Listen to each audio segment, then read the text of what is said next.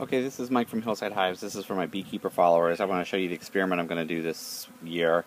I've made these mini nucs. I don't know if I've talked about these before or not, but I've made these mini nucs.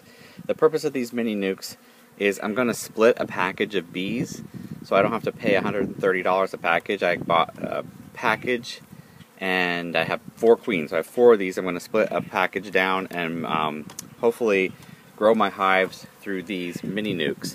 So what I've done here is I've made this very small entrance here because there's not going to be as many bees in here, so this small entrance will be less guard bees will have to guard this entrance.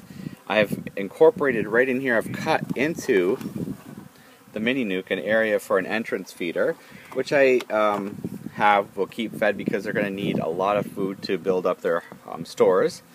What I've done is I've modified these frames. I've cut these frames down and modified it to just a small mini frame. I've also, in these frames, have put drawn comb in one of the frames, so the queen doesn't have to waste a lot of time waiting for the workers to make comb. It'll be done. And I've also put a drawn frame with honey on it, so they have some honey as food as well.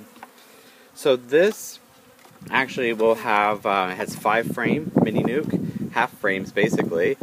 You will have a medium that goes on top, so I have a deep, a medium, and then just because I want it to look like the rest of my hives, I've put a quilt box with the top entrance in here, and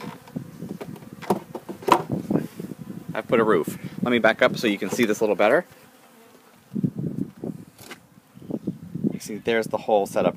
Boy, is it overkill. It's way overkill, but I want it to look like the rest of my hives.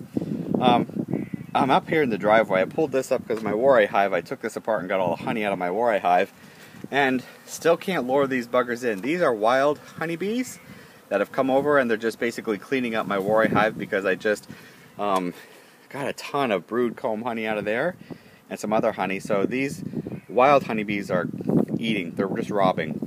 I do have to plug this hole up so none of them get in here because I don't want them in there robbing up my honey for my mini nuc. Alright, I'm going to get the bees next Friday, so I'll let you know how it goes. Thank you.